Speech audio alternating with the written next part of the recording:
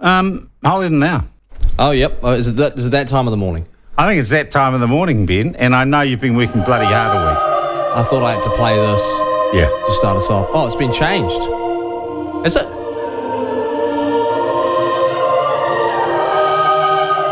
This is a slightly different one. I still like that one, though. Yeah. That's good. I think it's a copyright thing. Well, it's been an odd week for news, and I don't have too much new, but I thought I'd update you lot on some previous contenders and where we're at with some interesting issues.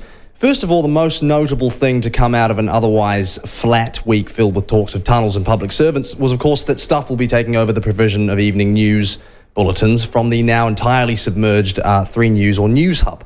Quickly, my thoughts on that and why it's technically making this list. I tweeted this week that bringing Stuff in to save television news is like asking a turkey to save Christmas. It can't. It's on the menu, mate. Stuff was bought for $1 a few years back. With inflation supposedly cooling off a bit, it'd probably go for about 75 cents now. As an organisation, it hails from print media, and it's been even arguably a bit shoddy at that in recent times too. It knows about as much about television broadcasting as I do about the Canterbury knotted weevil, which if you've been listening this week, you know is precious little.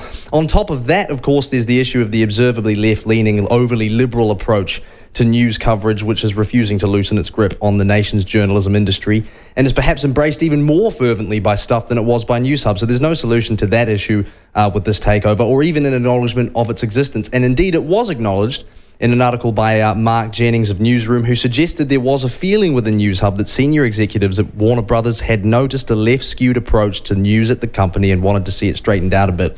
So they're not going to have much luck with that in the Department of Stuff. I think we should just leave the entire evening news industry to the spin-off to sort out. That's just my suggestion. But anyway, Stuff kind of made the list this week because they didn't want to talk about the takeover when I asked them, though I suspect most of them were probably busy Googling how to make a television news show, so we'll cut them some slack. Quickly as well, I want to bring your attention back to the Mental Health Minister, Matt Ducey. We've had some talk about that this morning. He is the minister, we know, responsible for whatever our response is going to be to the NHS move to restrict access to puberty blockers and the independently conducted CAS report, which revealed harms associated with both puberty blockers themselves and the often careless context in which they're prescribed. Ducey's still waiting on that brief from the Ministry of Health. You heard from Bob McCroskey this morning. They've delayed that, so the whole thing is just a shambles. I can't possibly imagine what's going to be in that report that's going to be so illuminating that no comment from the minister is possible until he receives it. Is it going to be any more illuminating than the already publicly available CAS report? I doubt it. And if the minister isn't capable of forming and vocalising a personal view on this issue by now, then we're in trouble no matter what that report he's waiting for says. Because in order to move in any discernible direction or in response to this issue, there needs to be some intention. And what the minister's no-show on this issue tells me is either there is no intention or direction whatsoever from the government on this, which is worrying, or they've already made their minds up and they know that you're not going to like it, what they've decided.